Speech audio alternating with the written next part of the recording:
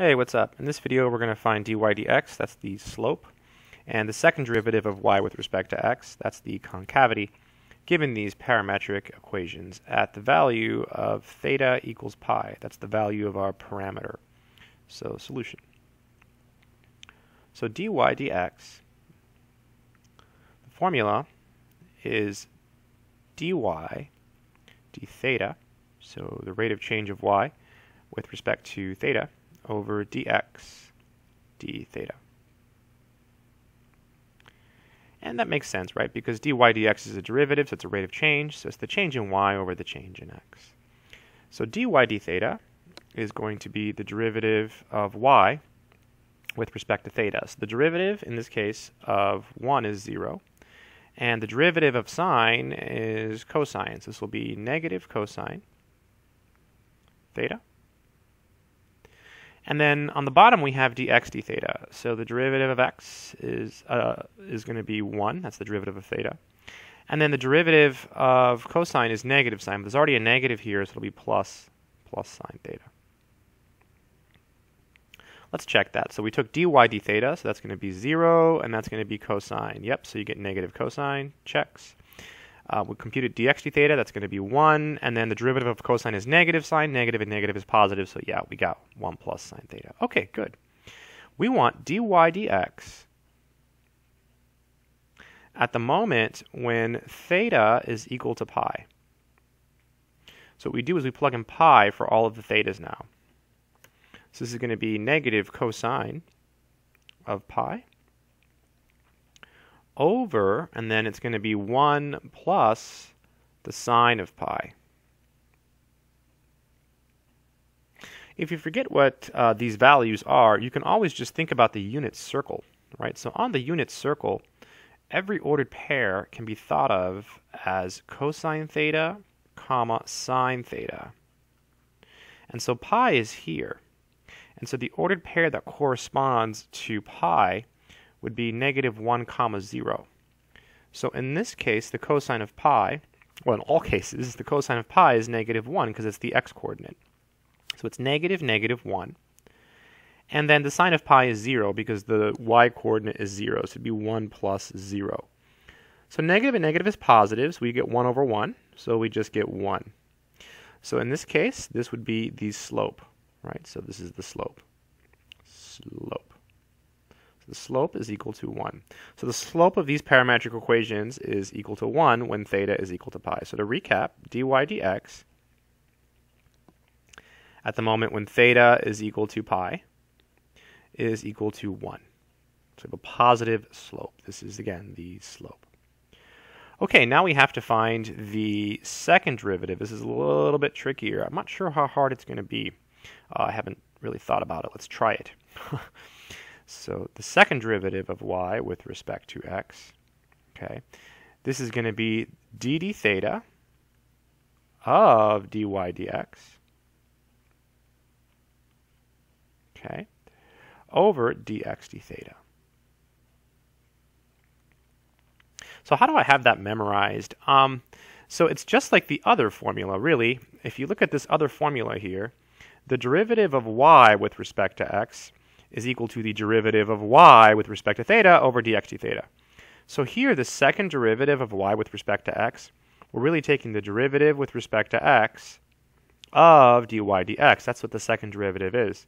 So the derivative of dy dx is the derivative of dy dx with respect to theta over dx d theta. So this here is like your y. Let me use a different color so you can see it.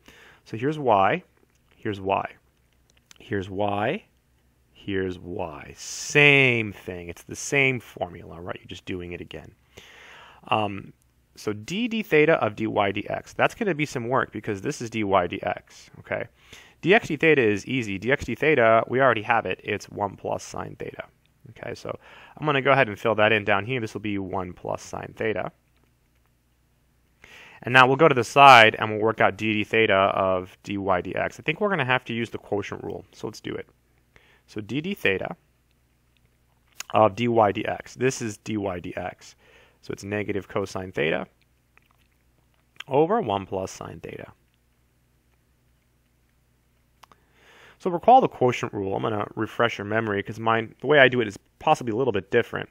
So if you have f over g and you take the derivative, I think of f as the top or first piece and g as the bottom or the second. So it's the derivative of the top times the bottom minus the top times the derivative of the bottom all over the bottom one squared.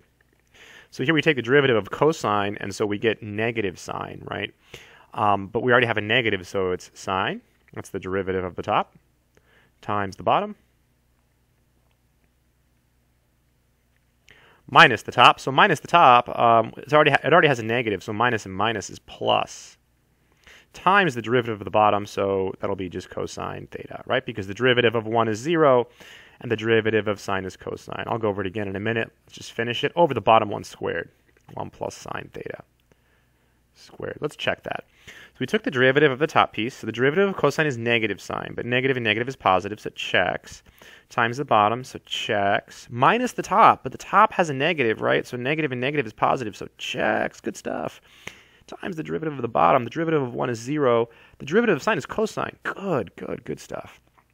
Oh, look at this. Let's distribute. Something is going to happen. I noticed something. This is sine theta. Then sine times sine is sine squared theta. Then we have cosine squared theta. This is the best identity in the history of the world. I always say, like, you could take trigonometry, like in a class in college, and you can fail it, and you'll still know this identity. This is equal to 1, right? That's equal to 1. Sine squared plus cosine squared is equal to 1. This is equal to sine theta plus 1. Oh, wow. Wow, totally rigged. 1 plus sine theta squared. That's really lucky. That's really lucky. So now these cancel, right? So this is going to be 1 over 1 plus sine theta. Completely rigged. And actually, this problem, I copied it down from a book, and I copied it down wrong. So that's really coincidental that happened. So up here, we have 1 over 1 plus sine theta. That's great. So basically, when you have this, and you're dividing by this, you're multiplying by the reciprocal. So it's 1 over 1 plus sine theta times the reciprocal of the bottom piece, so 1 over 1 plus sine theta. Very cool stuff. This is equal to 1 over 1 plus sine theta quantity squared. Excellent, excellent. All right, so now all we have to do is plug in theta equals pi. Okay, so finally, to make it seem long and dramatic,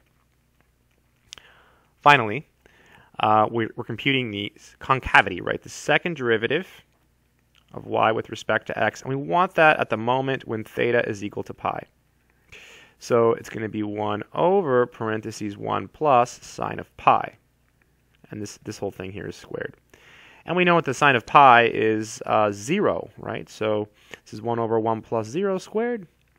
Wow, so we just get 1. So the concavity is 1. So it's concave up. So it's concave up at theta equals pi. So all you have to do in these problems is just carefully use the formulas. That's it. Thanks for watching. I hope this video has helped someone out there on the internet. That's it.